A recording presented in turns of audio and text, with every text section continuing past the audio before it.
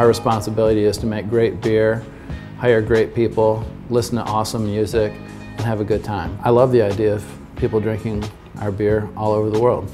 My name is Dave Ingbers. I'm the co-founder of Founders. Currently we brew 15 different beers that we distribute throughout the year. I guess our brewing philosophy is to always push the envelope. Founders isn't known for our subtleties. Our beers tend to be fairly big, aggressive, complex. We're not trying to appease any audience. We're somewhat selfishly, we brew beers for us. And when we did that, we found that there was a whole different audience out there, people that were demanding more from their beer.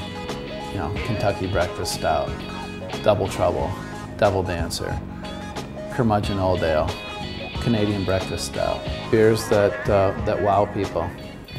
Well, our industry is really at a great point right now, where in 1997, I really thought we were getting into the game a little late. Now, people look at us as one of the veterans of the industry. Our capacity has grown from 5,000 barrels, which we did in 2007, and this year we will have capacity to 110,000 barrels.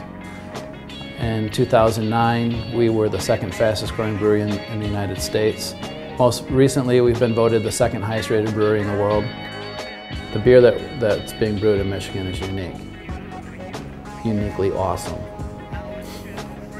There's no question that Michigan is in the top 3 highest rated states as far as craft beer. You can drink one of the highest, most sought after beers in the world for $1 or $2 more than a domestic beer. Now I think Michigan has 5 of the top 50 best breweries in the world. It's not a bad thing.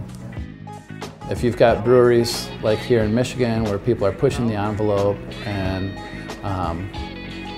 making really interesting, complex beers, I think that's where we like to call home.